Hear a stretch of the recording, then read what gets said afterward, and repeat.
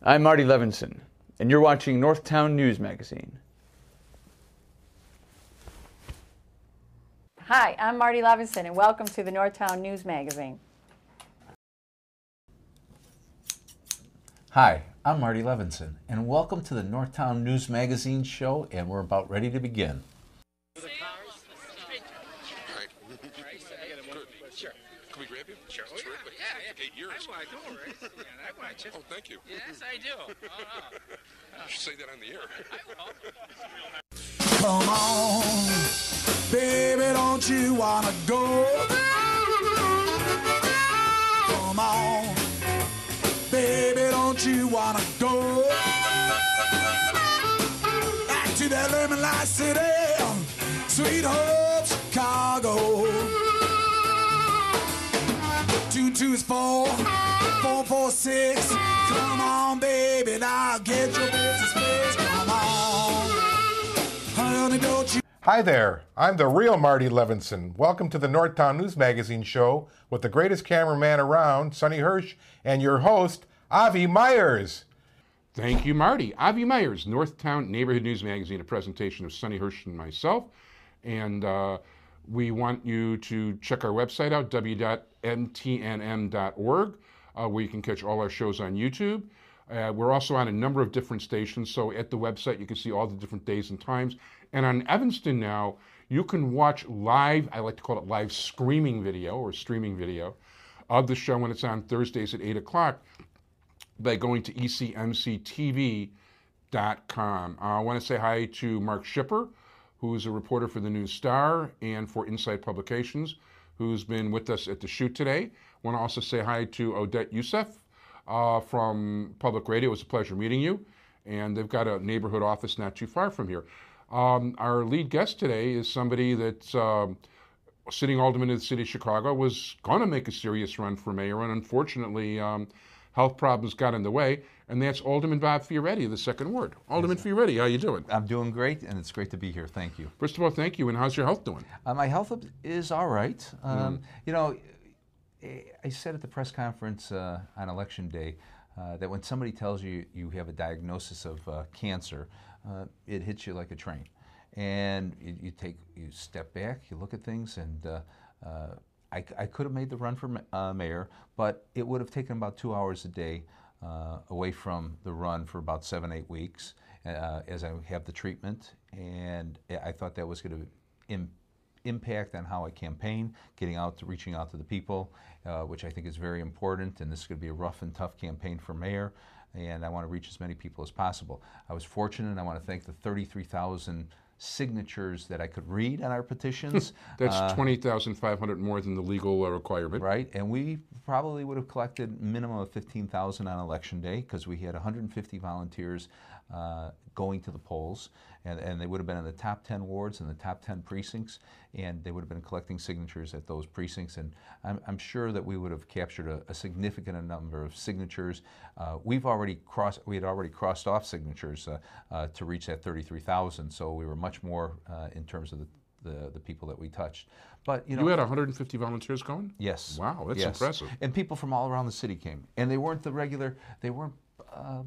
political types, the people that are in the know, the people that really want to change in this city and want to see change. Well, you don't exactly fit into any conventional category of alderman, which is one of the reasons I like you. Well, that's good. Thank you. Good. Thanks. And but as I talk about the health issue, I had a very rare form of cancer. It's on the tonsil, but I have to tell you, all across the country, I've received calls from people that have had this. My doctors say the prognosis is fantastic. I'll be a little slow right at the beginning of the year because of the impact of all the, I'm going to have 7 weeks of radiation, 5 days a week, and I'll have 3 different hits of chemo during the course of the treatment, and it's pretty well controllable. I got some of the best doctors in the world. I'm at Northwestern, but I think in this whole city, we are so fortunate to have, whether it's Rush, U of C, even County Hospital, that we have access to great health care. And if we were in a small town, to make the trek to some hospital to be doing this, it would be very difficult for most Americans. And I think we should be fortunate about the health care that we have here in this city. No, there's no question there's some great health care, and unfortunately, my family's had to avail themselves over it over the course of the time, and I've seen up close that there really are some pretty fantastic people around. Yeah, and even the smaller hospitals that are throughout the city and the suburbs are just incredible in terms of what they do and how they reach out to people. And we need to keep those. We need to keep our community health centers open. We need to reach out to our citizens and make sure. I think the key point is that people ought to be in tune with their body. They ought to know that if something's wrong, go to a doctor, see a doctor, and see what's wrong, because this is a great life that we all have. Right. And it's going to be a long life for all of us, and let's make sure, and the only way we do that is by good health. And I encourage everybody to go to a doctor. In my case, I have to tell you, I received a flu shot on September 15th, and I never thought I don't like to go for shots, and I went to my eye doctor, and she says, "Oh, we're administering the flu shots. You want one?" And everybody I'd been coming in contact with the prior week was sick with something. Yeah. And I said, "Okay, you know what? I'll have a flu shot." It developed in a little bit of a sore throat, and it was a persistent sore throat. I went to see the doctor. A couple of days later, they said, let's get you a CAT scan. They did the CAT scan. Let's have your tonsils out. They took the tonsils out. And so we're in a preventative stage right now. And I'm very fortunate that I received that flu shot, because I would have probably been having a scratchy throat because I'm talking all the time to so many different people. Since I got my tonsils out many years ago, did they give you ice cream? Oh, did they? Ice cream, and I went to Manny's for a lot of soup. We were a regular customer over there. I couldn't go out of the house for 7 days, actually 8 days, and it was soup all the time and a lot of ice cream. By the way, Manny's, as a matter of fact, for Jewish Chicago, you should grab a copy.